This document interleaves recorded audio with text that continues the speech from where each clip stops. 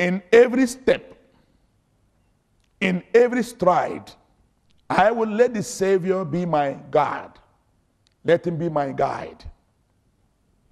His word, his love, I will embrace, and let his wisdom set the pace.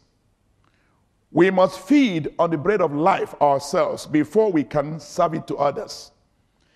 When the Bible speaks, discussion is useless. When the Bible is silent, discussion ends. Therefore, study the Bible to be wise. Believe it to be safe. Practice it to be holy. Our topic tonight is how to build up life and future. How can we build up our life and our future? This is a question which many people have been asking. You have a vision. You have a mission. But how can you accomplish this? Yes, by the strength and the grace of God. But how do we tap from the strength and grace of God when we have chosen to live like the people in the world instead of people of the kingdom? Life is full of misleading voices, wrong directions, and human wills. There are many people whose wills have not been broken. That's why they can always charge up. I will do what I want to do. I will do what I choose to do. Nobody should tell me what to do. That is human will, not God's will. If your life has been in this line, then there is a cause for you to be extremely careful to what kind of voice you are hearing, to what kind of direction you are following. We must always make sure that we follow correctly and strictly God's command to our lives. Only what God has intended for us shall we embrace. Only what God has spoken to us shall we hear. Many times we claim that we are doing the will of God just because we have chosen to follow human intentions. Just because we have chosen to follow all that we desire to do, not what God wants us to do. We are going to divide this topic into 3 divisions. First, how to know and determine divine assignment, what God has assigned upon your life. 2, how to stay focused and concentrated to divine direction. Thirdly, how to fulfill the cause of our lives. How can we fulfill that? Whatever God has intended for us. Now, so we start in the beginning, the first one. How to know and determine divine assignment. Many people today misunderstand between vision and ambition. If you want to determine divine assignment of God upon your life, you must be able to differentiate between vision and ambition. Vision is what you are created to do or pursue on this planet Earth, while ambition is what you want to do or what you want to be. You must always remember this. You cannot be able to fulfill the divine assignment of God upon your life until you are able to differentiate between vision and ambition. Vision is what you are created, what God has assigned upon your life to accomplish on this planet Earth, while ambition is what you want to be or what you choose to do. For instance, in the book of John chapter 21, verse 3 through 6, the Bible told us concerning Simon Peter. God had chosen him, the Lord Jesus chose him to be fishers of men. But after the crucifixion of Jesus Christ, Peter went back to pursue his own ambition. Look at what the Bible says there in the book of John Gospel, chapter 21, verse 3 through 6. Simon Peter said to them, I am going fishing. They said to him, we are going with you also. They went out and immediately got into the boat, and that night they caught nothing. But when the morning had now come, Jesus stood on the shore. Yet the disciples did not know that it was him. It was Jesus. Then Jesus said to them, children, have you any food? They answered him, no. And he said to them, cast the net on the right side of the boat, and you will find some. So they cast, and they were not able to draw it in because of the multitude of fish. Let's stop the moment. See the difference between vision and ambition. Vision God gave him through our Lord Jesus Christ was, I will make you fishers of men and no more fishers of fish. But after the crucifixion, Peter thought that, well, it's all over. All that we've been following Jesus, our Lord and Savior, has been crucified. He's dead.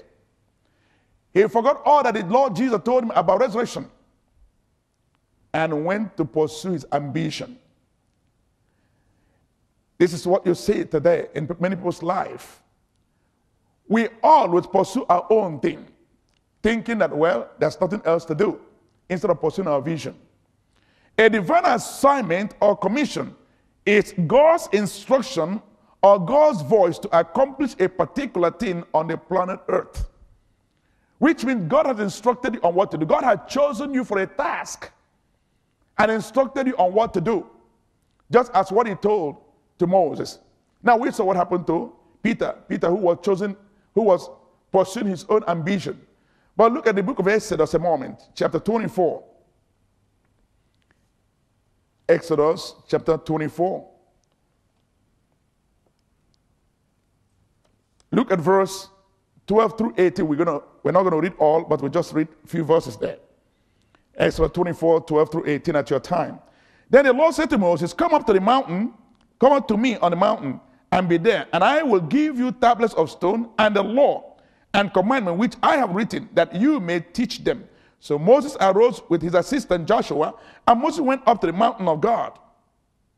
And he said to the elders, wait here for us until we come back to you. Indeed, Aaron and Hur are with you. If any man has difficulty, let him go to them. Then Moses went up into the mountain, and a cloud covered the mountain. Now you see, here, this is a vision which God has given to Moses. God told Moses to come up to the mountain. To do what? To receive the tablet of law. So that Moses will be able to teach the Israelites on God's law. Because the law came by Moses. But grace and mercy come by our Lord Jesus Christ. As you read in the book of John chapter 1. So you see the vision God gave to Moses. A divine instruction, instructing on what to do. And he pursued that. He pursued it. You cannot build up your life or future unless you're able to differentiate between ambition and vision. Because every one of us has ambition to do something. I want to be like this. I want to do this. But is that the calling of God upon your life? That's a question. Divine commission or instruction is known by God, and God himself will always back it up, regardless of the opposition force. Regardless of that. Whatever God has assigned upon your life, if you remain faithful, God will back you up, regardless of the powers and forces of opposition to it. Because every good thing will come under attack.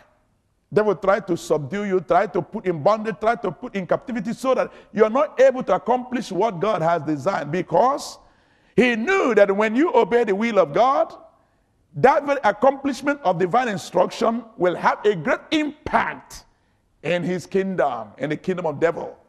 You are going to plunder it and populate heaven. That's what in the book of Job chapter 8, a moment. Job chapter 8. Look at verse 7, it says. Job chapter 8. In verse 7, it says, though your beginning was small, yet your later end will increase abundantly. Many times, just because you are attacked by the enemy concerning the divine instruction that you receive from God, it seems your beginning is so small, it seems that you are not making any headway. And people begin to laugh at you. You see, Nobody is there. You see, they're all living. You see, your end will be more than your beginning if you remain faithful. The peace of God that surpasses all understanding is what will give you the needed assurance that God is with you in your divine assignment. It is the peace of God. It is not the peace of man. It's not because you are strong enough to fight. The peace of God that surpasses all understanding. And many times people ask, how come is she still there? How come is she still functioning? How come is she continue moving on? Because you know you are God. Because you know God will not fail you. The Bible declared and said, those who know their God will be strong and do great exploit. Because you know you are God. Because you know, as Apostle Paul wrote to Timothy, in 2 Timothy chapter 1 verse 12, he said, for I am persuaded that what I have committed into his hands, he will keep it against that day. That is what moves you on. Now I'm going to show you an example about a man who was given a vision and eventually he was attacked. Turn your Bible a moment in the book of Nehemiah. Glory to Jesus.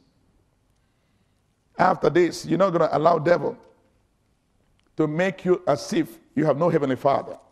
You're not going to allow him to kick you up and down. In the book of Nehemiah chapter 4. Nehemiah chapter 4. Look at verse 1 through 5.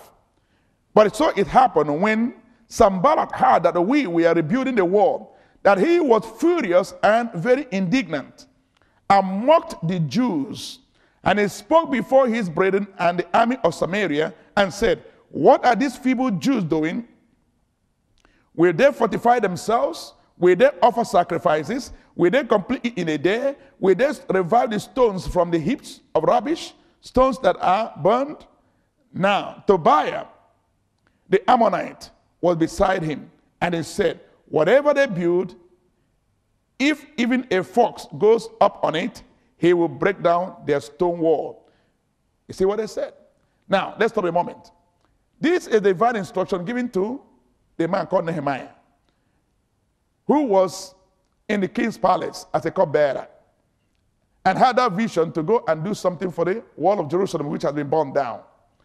If you remember how he started this very journey, the Bible said in the book of Nehemiah chapter 1, that when he saw the remnant of the people, he asked them, what has happened in Jerusalem? How are the people who were left there?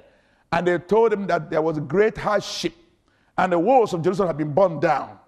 Things are ruined. Things are not working. The Bible said in verse 4 of Nehemiah chapter 1, when he heard this news, oh, man of prayer, like him. When he heard this news, he did 4 things. He cried, he mourned, he fasted, and he prayed. Can we have such men today? When you hear news about somebody, maybe the person is going to die because of sickness or disease, or maybe the doctor has given that person a few days to go. What do you do? Or maybe somebody had lost his or her job. What do? You just say, well, that's not my business. That's their business. I don't care about it. Or do you remember what this man of God in the Bible, who sought the face of God in prayer on behalf of others? What do? Or maybe you call the person that time and pray with that person, does it. Do you continue in prayer throughout the night and say, Lord, prove that you are God. Lord, stretch out your hand and perform miracle. When I remember the prayer of God's servants in the book of Acts chapter 4, when they were persecuted and told not to speak in the name of Jesus, that nobody should preach in that name. What did they do? They lifted up their voices and cried and prayed and said, Lord God, stretch out your hand in the name of your Holy Son and perform miracle. Will you do that? When you hear that news, you reach out and begin to pray and say, Lord, perform a miracle. Let there be a miracle. Change the heart of man. I always tell people this. The heart of man is in the hands of God, and God turns it as he turns for water. Nothing is impossible with God. He can change every situation you are, every circumstance, if you only believe and know him. When you know him, you shall be strong. So here the assignment that was given to this man called Nehemiah was attacked. Tobias and the Ammonites, all of them conspired together to stop that war, to make sure that nothing worked. The same thing you see today in the ministry.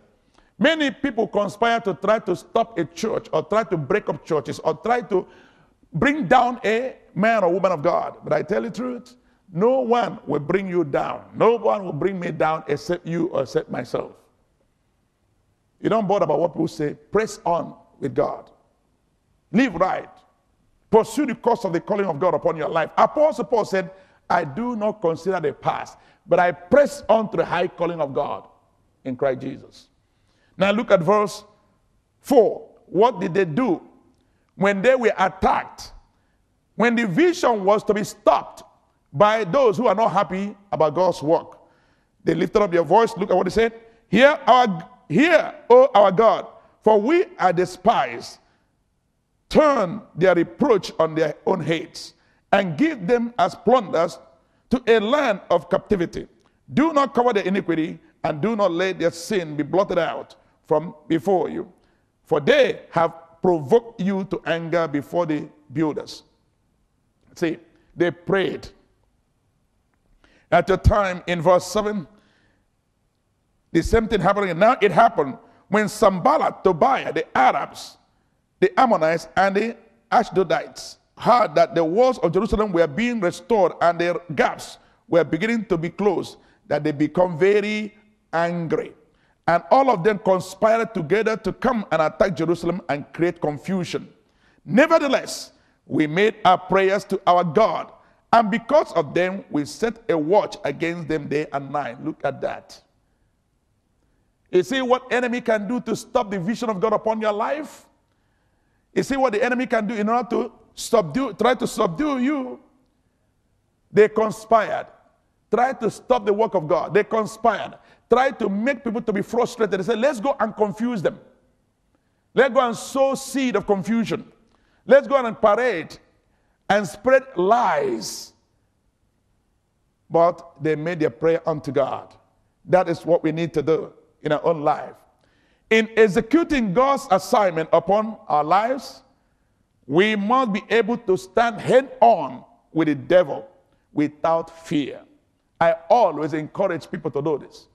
When you are fighting this spiritual warfare, you must remember that the warfare you're fighting is not warfare with man, it's with unseen forces. You must stand your ground. You must prove what made you to be a child of God. You must stand against all onslaught of the devil and all his agents with the victory which Jesus has given to you and I. We must be able to stand against demonic conspiracies and smile at the storm. This is something we must learn to do.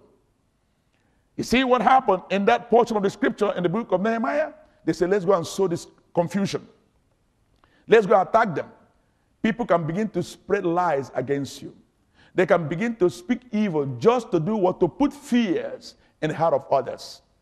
But you must know who called you. Man did not call you. Woman didn't call you.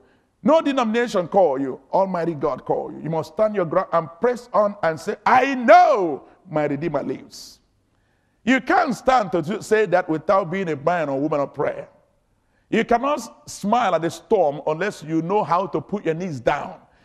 A man or woman who puts his knees down is able to stand against all odds.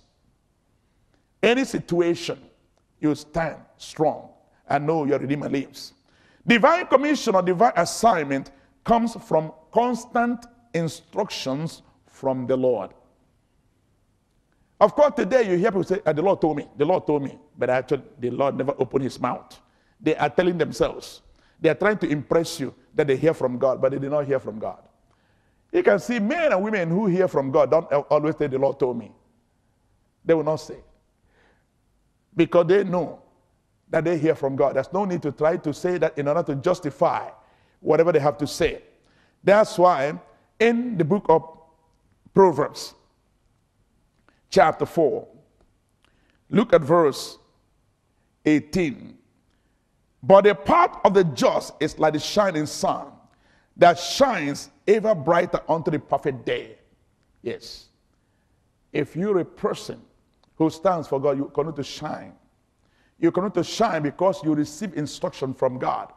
And the same thing God spoke through Isaiah the prophet when he said, I will go before you and make all crooked ways straight. I will give you hidden treasures of darkness. He will remove every impediment that tries to stop your progress because God has commissioned you to do that. Secondly, how to keep focused and concentrated to divine direction. When God has called you and wants you to build up your future and your life, all we need to do is to learn how to keep focused on God. Don't easily get distracted. I tell you this as a secret. Many times, people of God are being distracted just because of what people say about them, just because of the actions of people, just because they feel hurt and wounded. They say, I don't want to go anymore. You forget to know these are nothing but forces of distraction. When we want to build up our life and also future, we must learn how to keep focus on God. We can keep focus to divine direction by maintaining what? Commitment, total commitment. The first thing is total commitment. You must be totally committed to the course of what God has set you in. Total commitment. And remember, there will never be a relationship with God without commitment. And there will be no commitment without time investment. You must learn to invest your time with God. This is what you must know. In the book of Colossians chapter 4 verse 17, the Bible made it clear. When Apostle Paul was writing, he made it clear, say, hold on to the ministry. I'd like to take you there. In the book of Colossians chapter 4, look at verse 17. And say to Archippus, take heed to the ministry which you have received in the Lord, that you may fulfill it. You see it here, for you to fulfill that very divine instruction God has given to you, you need to focus on God. And in order to focus, you must maintain a total commitment. And that total commitment is what we say, hold on, take heed, be careful with that very calling. Many of us are not careful with our callings. Many of us are not careful with what we are instructed by God to do. We are not. Because we are a little bit here, a little bit there, a little bit. It's time for us to focus. Here said, take heed to the calling of God upon your life. And in the book of 2 Timothy, Apostle Paul made it clear in a way that we should understand how to remain focused on God. In 2 Timothy chapter 2, look at verse 1 through 5.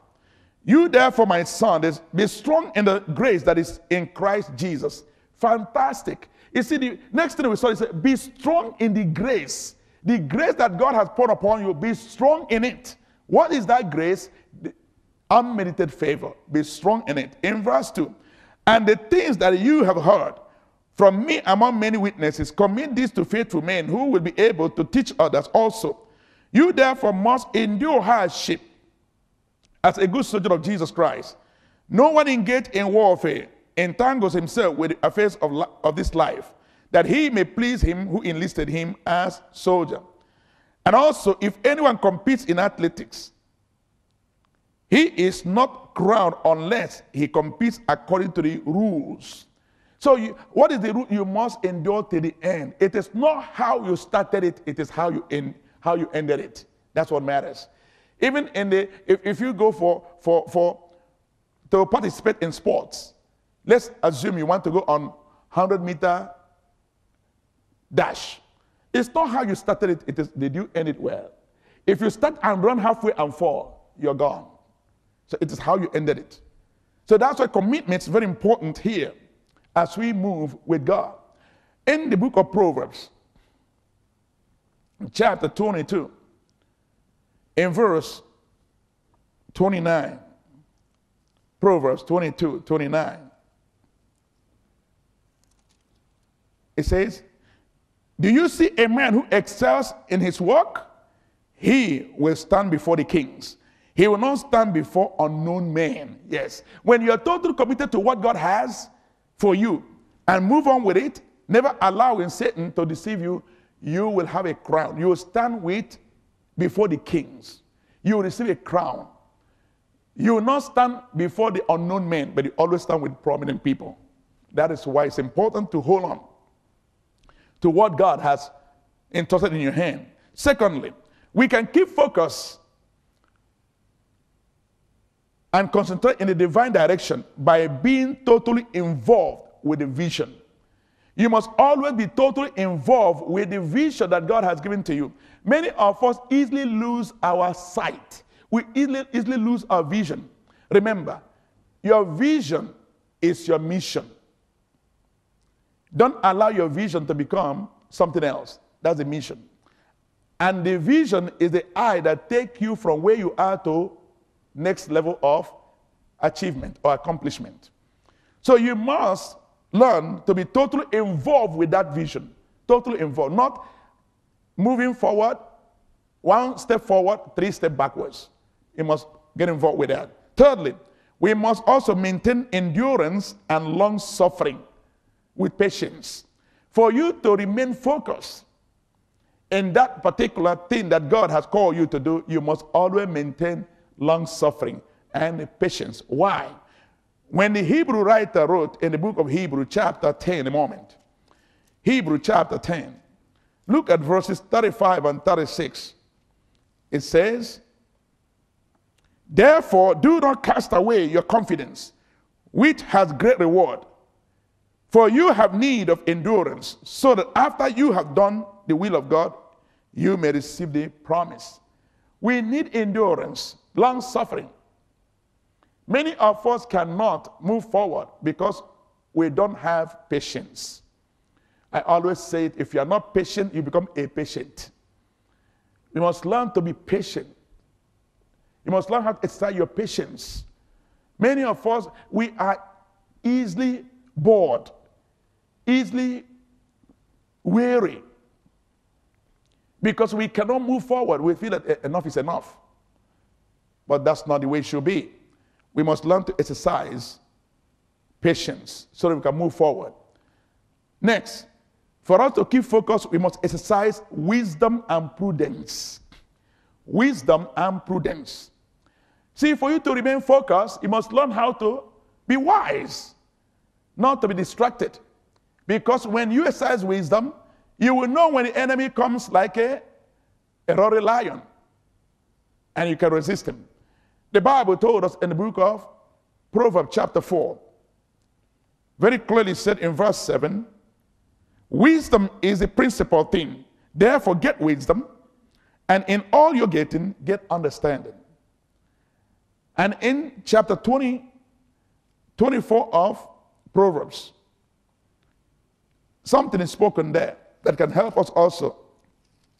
In the book of Proverbs 24, verse 3 through 6. It says, through wisdom a house is built, and by understanding it is established. By knowledge the rooms are filled with all precious and pleasant riches. A wise man is strong, yes, a man of knowledge increases strength.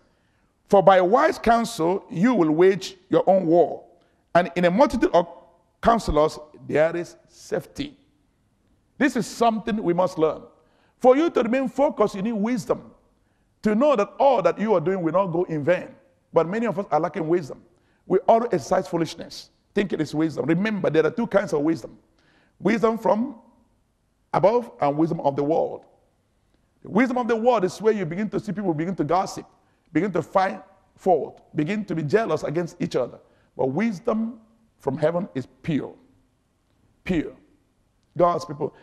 God wants us to move from where we are to a new level. That's why he said, how to build up life and future. Many people have missed their mark today, or the mark of God, because they don't know how to exercise prudence in the things that God has assigned to their lives. The third division, how to fulfill the course of your life. How can we fulfill the plan of God in our lives? How can we fulfill it? By walking in the right place. Walking in the right place brings joy and fulfillment. Being at the right place at the right time, doing the right thing. When you are in the right place, doing the right thing, there'll be joy and sense of fulfillment. Yes. Secondly, for you to fulfill the course of your life, you must learn to obey the word of God for your life and counting on God's faithfulness. You must learn to obey every word that God has spoken to you. Don't listen to heresies. Don't listen to what people have suggestion of man without the guidance of the Spirit. Obey the word of God. What did God say? A minute step of obedience will open for you a gigantic door of blessings. A minute step of obedience. Take a step of faith. Every step of faith of obedience will bring and shower in abundant blessings upon your life. Then you begin to tap on God's, because when you're obedient, you begin to tap from God's faithfulness. The Bible told us in the book of 1 Thessalonians chapter 5, verse 24, that faithful is God who called you, and he will do all that he has called you to do. Faithful is him who called you, for he will do it. He will accomplish all that he has spoken to you. Our problem today is this. We always think that if God has called us for a particular task, there'll be no problem, it will go smoothly. Church, listen. Devil is not your friend. He's your enemy. How can he keep quiet and let you sail through? He must come and attack. The Bible says he's like a roaring lion. He must make noise to see if you will abandon and run away. Then he'll just sit back and say, Christiana. Yeah. This is exactly what it is. He will laugh at you. The same thing in the book of Philippians chapter 1, verse 6. The Bible says, God who began a good thing will not leave it unfinished. He will continue it. Press on. Even if everyone abandons you, stay put where you are. Will you abandon God because everyone has abandoned him? That's a question. Will you deny God because everyone has denied him? Remember the man, like Elijah, who refused to bow down or to follow evil ways. Remember Daniel, the prophet. Remember Abednego, Shadrach, and Meshach. They refuse. They keep on pressing on. Thirdly, for you to fulfill the course of God upon your life, you must learn to press forward, not considering the past failures and defeats. You must press forward. Don't consider the past failures and defeat. Apostle Paul, when he was writing to the church of Philippians, in the book of Philippians chapter 3, a moment, look at what it says in verses 13 and 14. Brethren, I do not count myself to have apprehended, but one thing I do, forgetting those things which are behind and reaching forward to those things which are ahead. I press forward. I press toward the goal for the prize of the upward call of God in Christ Jesus. Look at what it says. I don't consider myself to have apprehended, he says, but there's one thing that he pressed forward. Press toward the goal of high calling. You must forget about the past of your life. That is why in the book of Acts, chapter 26, verse 19, Apostle Paul told King Agrippa, he said, I was not disobedient to the heavenly vision. Will you be disobedient to the heavenly vision? Acts 26, 19. He declared in his testimony, O king, I did not and I will not be disobedient to heavenly vision. Will you be disobedient to heavenly vision? Will you be disobedient to what God has called you to do just because people are finding fault with you, just because people whack you, just because people talk about you? Now the question is, if they don't talk about you, who will he talk about? Talk about me. He has to talk about you. You cannot take it. Who take? I take. You see our problem. You want to throw in the towel because you feel that I cannot stand this anymore. They did this, they did that. That is not the mind of Christ. The mind of Christ is a mind of consistency. The mind of Christ is a mind of faithfulness. The mind of Christ, the mind of perseverance. The mind of Christ, mind that withstands all attacks of the enemy. That's the mind of Christ. In the book of Luke, chapter 9, verse 62, very clearly it is written. It says, no man having put his hand to the plow and look back is worthy of the kingdom. You're not worthy. So when you begin to look back, you are not worthy of the calling of God upon your life. You have disowned God. I would like us to read that. I like to read that because it's one of the verses that keep me going. In chapter 9 of Luke, look at verse 62. And Jesus said to him, no one having put his hand to the plow and looking back is fit for the kingdom of God. You're not.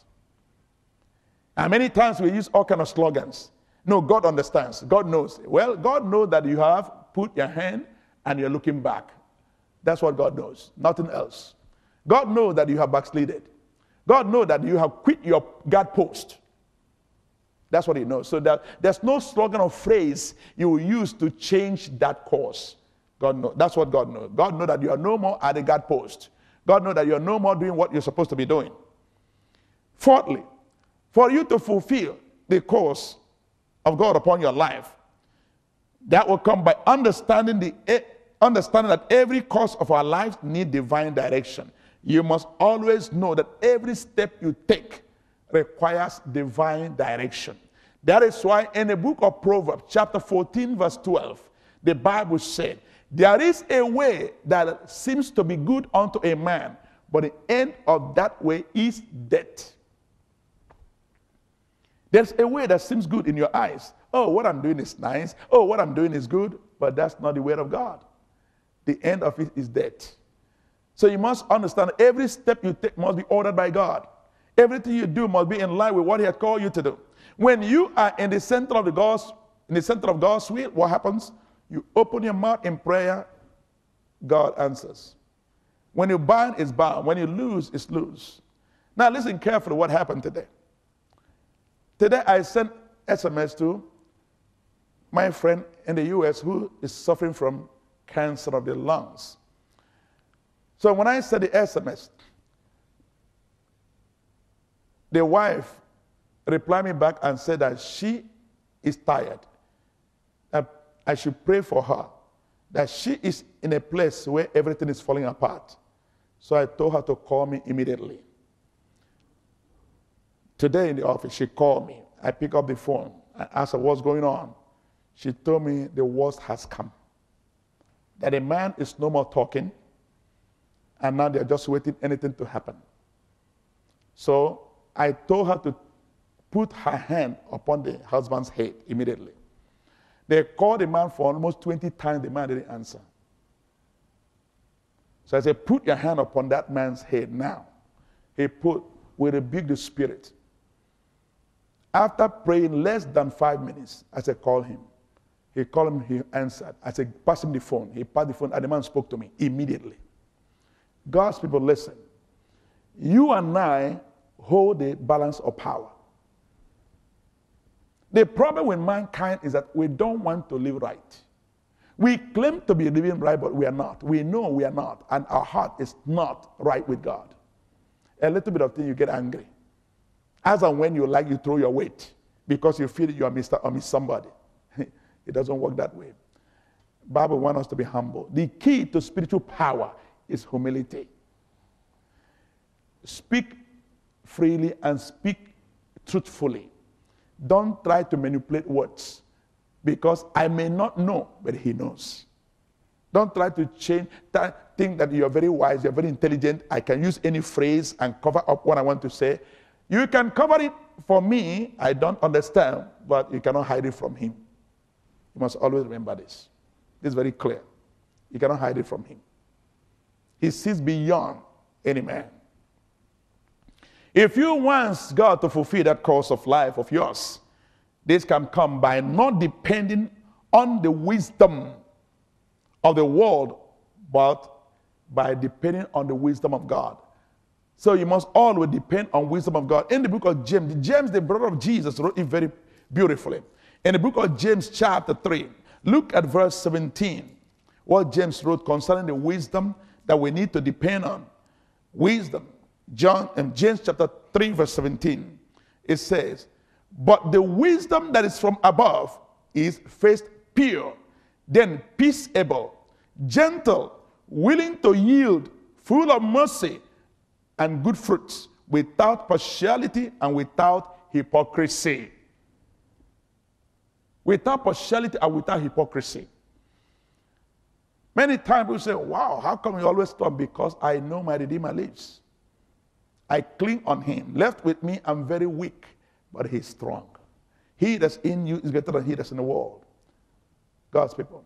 If you want to really allow God to fulfill those things in your life, apply the wisdom from above. Wisdom from above. And any man, any woman who draw close to you, we know that you are a man or woman of God, a man or woman of prayer, a man or woman who fears nothing but God and love nothing but God too. That you're a person who chooses to live for God in your words, in your actions, in your deeds, in every step you take. God's people. If God were to tell us to do what he knows that we cannot do, well, he's a tyrant. But God will not tell you to do what he knows. Whatever God wants us to do, he knows we can do them. Next, by trusting God with all our heart. For us to have this fulfillment of the course that God has put upon our lives, we must learn to trust him. The Bible made it clear in the book of Psalms 125, verses 1 and 2. It said, those who trust in the Lord will be like Mount Zion, which cannot be removed, but abides forever. As Jerusalem is surrounded by mountains, so the Lord surrounds his people now and forevermore. Isaiah the prophet declared that in the book of Isaiah, in his book, chapter 26, verse 3 and 4.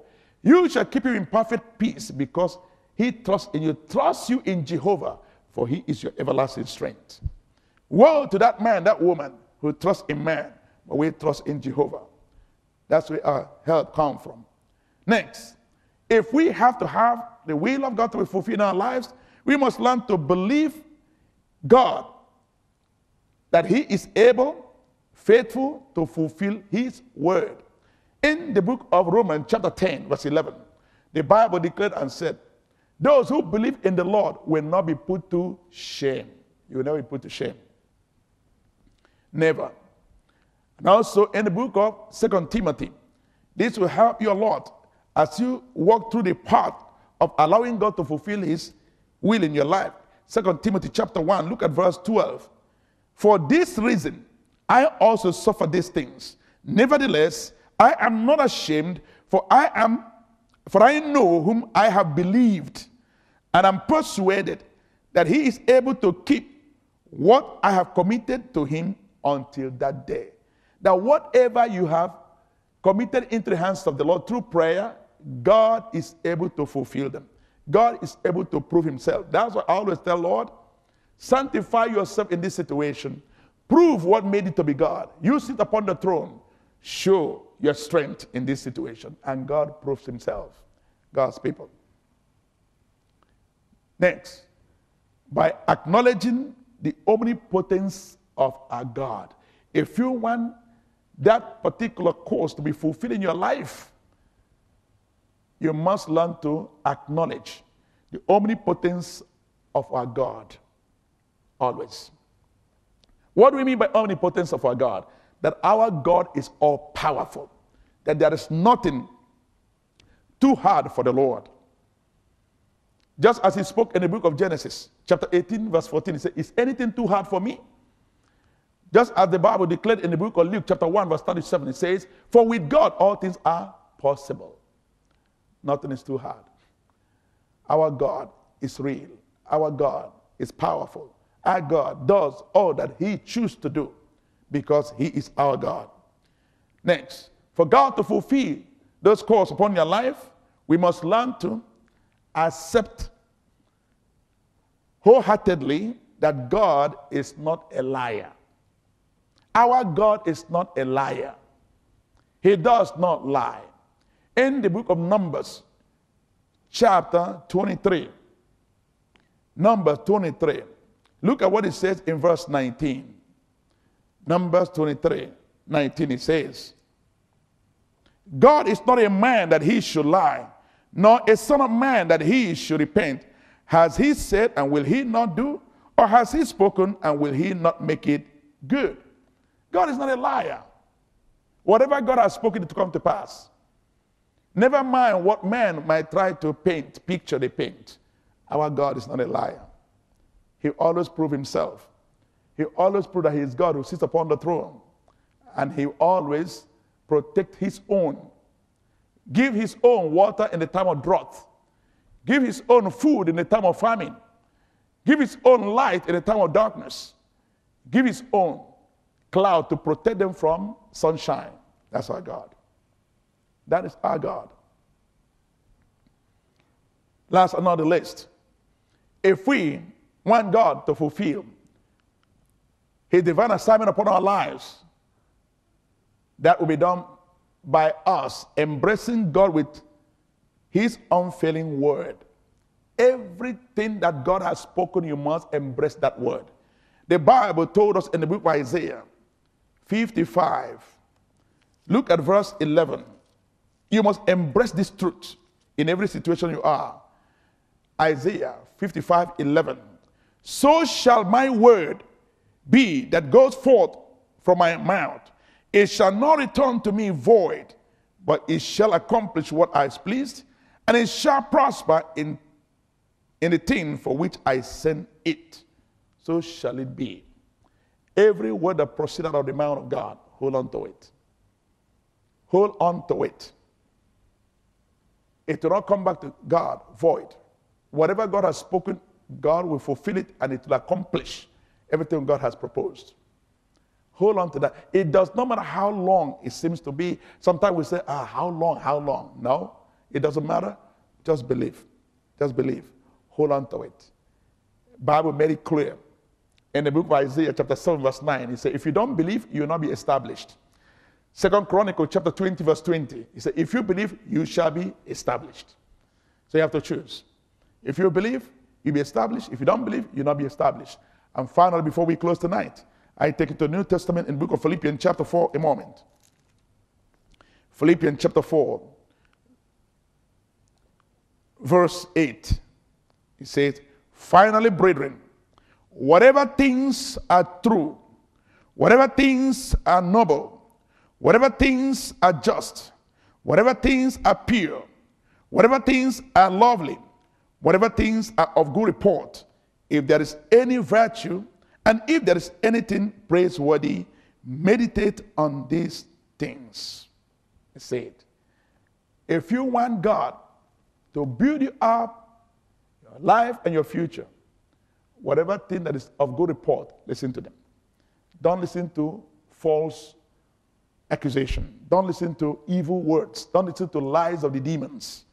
Don't listen to things that are contrary to God's word.